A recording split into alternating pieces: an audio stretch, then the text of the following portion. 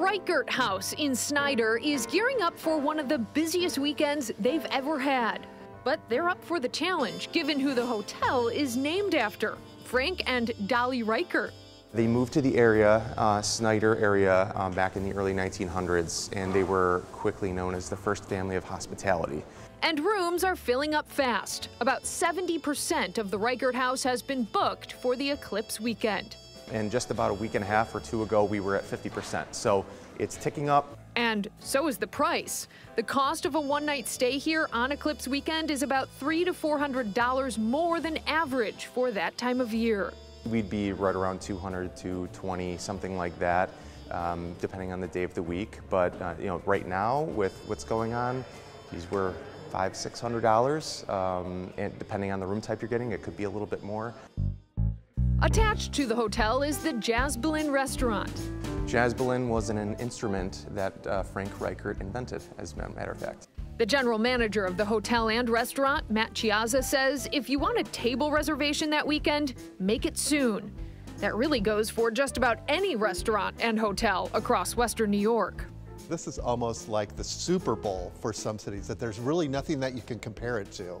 So we've never been in a situation where we've been at, near capacity of our hotels, especially at this rate. Patrick Kaler, the president and CEO of Visit Buffalo Niagara, says we won't know the total economic impact of the total solar eclipse for a few weeks after the celestial event.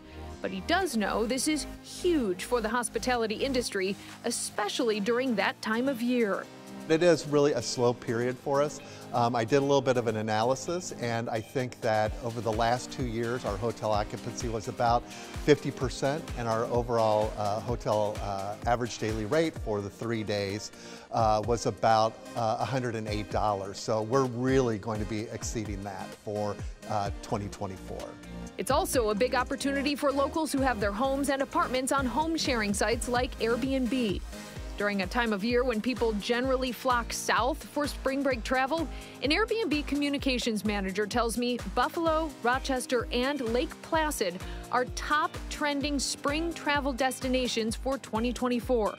In fact, New York is the top booked state on their site, despite 12 other states in the path of totality. New York, the Empire State, is the most booked state across all of North America on Airbnb for the solar eclipse.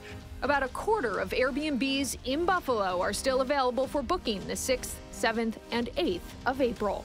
In Buffalo, Kelsey Anderson, News 4.